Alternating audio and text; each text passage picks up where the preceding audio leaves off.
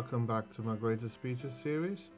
This is episode 16, and we are going back to the beginning of the 20th century with Emmeline Pankhurst, British activist and member of the Women's Party in the UK. And she was remembered for organising the UK suffragette movement and helping women win the right to vote. So she was one of the forerunners of the suffragette movement, and she was very vocal and involved in activism and getting women the right to vote. And there's a speech of hers coming up.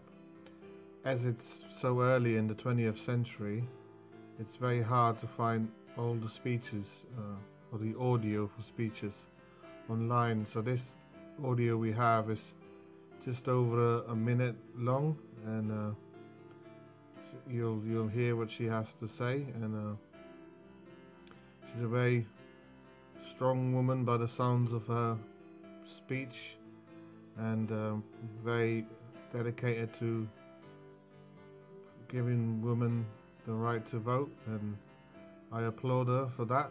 So enjoy. Now I want to say to you who think women cannot succeed, we have brought the government of England to this position, that it has to face this alternative. Either women are to be killed or women are to have the vote. I ask American men in this meeting, what would you say if in your state you were faced with that alternative, that you must either kill them or give them their citizenship? Well, there is only one answer to that alternative. There is only one way out. You must give those women the vote. You won your freedom in America when you had the revolution by bloodshed, by sacrificing human life. You won the Civil War by the sacrifice of human life when you decided to emancipate the Negro. You have left it to women in your land. The men of all civilized countries have left it to women to work out their own salvation.